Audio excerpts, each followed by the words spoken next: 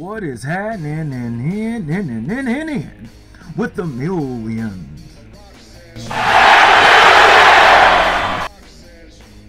And millions of J-Rocc's fans from all over the world. You're right here with J-Rocc. Right here in the Smackdown Hotel on the corner of Know Your Road Boulevard and Jabroni Drive. Oh, and we got another Inside the Game for The Last of Us 2. This will be coming out 2 weeks from Friday. Oh, and J-Rocc cannot wait. Get his hands on this, on the People's PlayStation, to lay the smack down on some candy asses. Oh, you better believe it. I might record it and post it on the page. Y'all let me know if you want me to do that or not. Y'all don't? You don't say nothing, I ain't gonna waste my time. You want me to record it, post it on here, let me know and I'll do that, alright? But, meanwhile, until then, let's check this thing out. The world of Last of Us is dangerous. Unless you're living in a protected area, there's something lethal around every corner. Once you venture out of your home, you're in danger. And where we're taking the story and where we're taking Ellie is, like, each step of the way, she's putting herself in more and more danger to bring these people to justice. Like, that actual gameplay, that's what's making, that's I would what's so say crazy. that the world, in every sense of the word, is bigger than Last of Us Part 1. Both in scale and the amount of physical space that exists for you to explore, for you to encounter other people. Yeah, this route has its perks. Our hope is to make every corner a challenge, make every decision hard for Ellie. And so we do that not just in the gameplay experience, but also in the level design. So part of that is making certain experiences really hostile, be it through weather or through rivers or craggy cliffs or slick snow. But we also use it in terms of how blind the player is. Like, what can they see? How safe do you feel? Can you see a threat coming around the corner? You never know if the bullets in your gun are going to be enough. You never know if you can stop and bandage your arm. You can never fully breathe. And we want you to be in alignment with Ellie, who can never fully breathe when she experiences this trauma.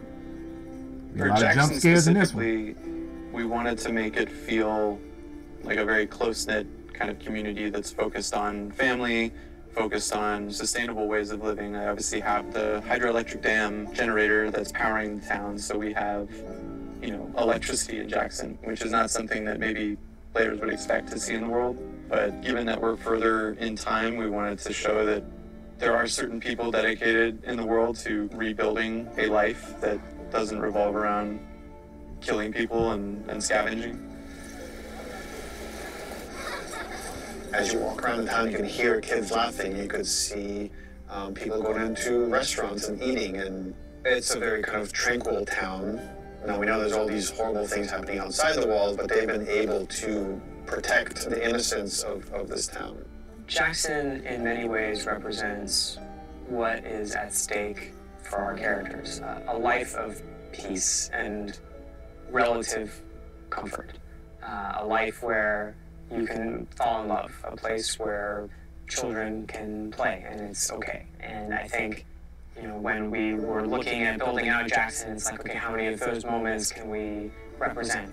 What's awesome about the world of The Last of Us is it shows just how precious the things that we take for granted in our everyday lives, how precious those things really are.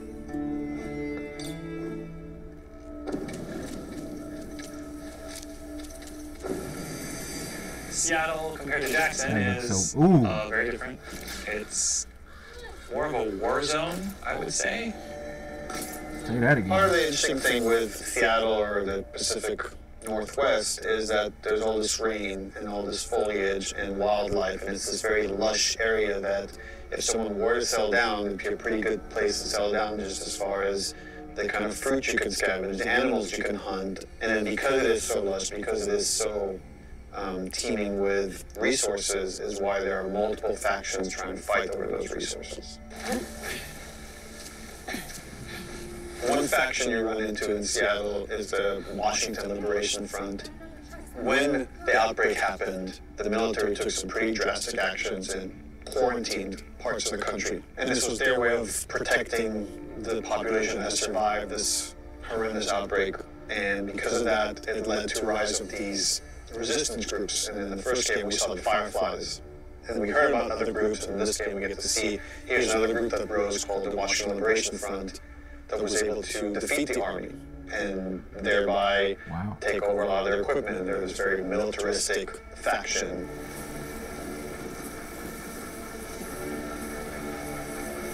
And at the same time, you have the Seraphites. And they're a religious group that also came up out of the outbreak that believed that the pandemic came because of sin.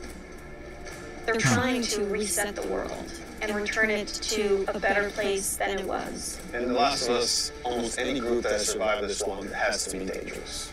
If you're not dangerous, you're not going to survive. You're going to become someone's victim. And the two factions you run into are both very dangerous. The WLF has a lot of military equipment that they're able to use to defend area, and they have large numbers, whereas the Seraphites are very quiet and stealthy and able to use the large amount of foliage to their advantage, and they fight more in this kind of guerrilla warfare.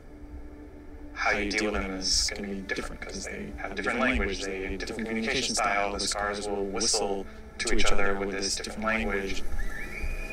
And they have some of the stuff that you have. You have a bow and arrow, they can hit you with arrows and impale you, and you have to pull the arrow out. They have big sledgehammers and melee weapons. WLF, they have trained dogs that will sniff and attack you. I don't got no dogs. Can't give a brother Rottweiler on that? Dogs are a new level of threat that Ellie hasn't had to negotiate before, and hopefully they create a new complicated choice for the player. We saw in them an opportunity to challenge people's perceptions of what a combat setup can be. We wanted to find really hard choices. The dogs themselves have names. They're called out by their owners. We wanted every setup to be challenging. That's gonna be different. Looks like infected at this. Damn. You think it would take to bring down a moose? Infected are still a threat in this world. We wanted to take first our basic classes that we had in the first game and say, okay, what's different about them now? So we'll have scenarios where way more runners, like we can have hordes sometimes of runners coming after you, and it might be about just escaping because the odds are just overwhelming. You know, this thing just keeps mutating. There's certain evolutions of infected that you haven't seen before, certain new classes. There's the Shamblers, which kind of have these exploding acid clouds when you get near them. You're running down a hallway and you have to suddenly make a decision like, oh, do I want to take the damage and go through this cloud, or find some other route, or go back the way I came? And it kind of forces you to, on the fly, kind of make new decisions about how you're going to deal with the threat behind you or potentially in front of you. So again, it's about how do we make fighting against infected intelligence. So when you come into space, you're listening to audio cues because different classes will make different sounds. If you just go in guns blazing and throw caution to the wind, you could easily get overwhelmed and regret that strategy. That level of uncertainty and instability is something our characters have to carry with them every day as they go out into the world to protect the people they love most. And that threat is banging on their door every day. I really hope you make it.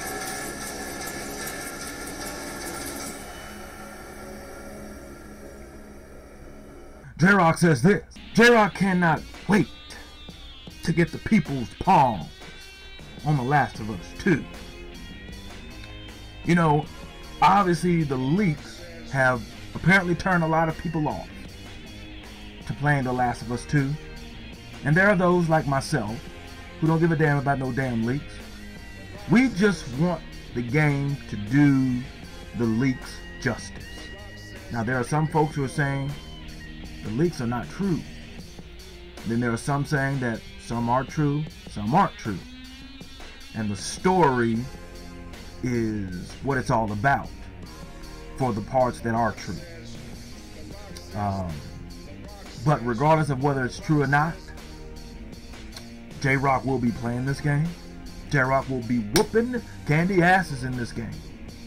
The new things you can do, dodging, couldn't do that in the first one. The type of weapons you can craft. Obviously the engine, the game looks so good. So good. You're going to be riding around. There's some parts of the game where there's going to be too much water. You're going to have to ride around in a little motorboat. You're going to have a horse to ride around on. They had that in the last one. I don't know if there's any other modes of transportation other than J-Rocc don't know if there's going to be any other modes of transportation. I think it'd be pretty cool, like for example, if you can get on a motorcycle, or maybe you can fix a car and drive it for a little bit. I know that they said that this game is going to be a lot more open world-ish than the previous one. Linear story with an open world element into it, so I think that's going to be pretty cool with the exploration. I'm an explorer. I love to explore. I think that's one of the reasons it takes me so long to finish games a lot of times, because I'm constantly exploring new places. And they're saying that, you know, there's no way you're going to be able to find everything in one playthrough. Which J-Rocc says, we'll see about that. But 2 weeks from this Friday, this game is going to be released. And yeah, I wonder if they're going to release any more gameplay footage prior to it. You know, like have like one final gameplay, like another 10-15 minute gameplay teaser. I hope they do. But we'll have to wait and see. Post your comments down below. Let J-Rocc know what's the thing you're looking forward to most in playing this game. Is it the story? Is it the new gameplay mechanics? Or is it both? Let me know in the comment section down below. Go make sure you check out your boy over on Twitch. Twitch.tv/J-Rocc the Great One. Alright. Did a video last night playing some Final Fantasy VII.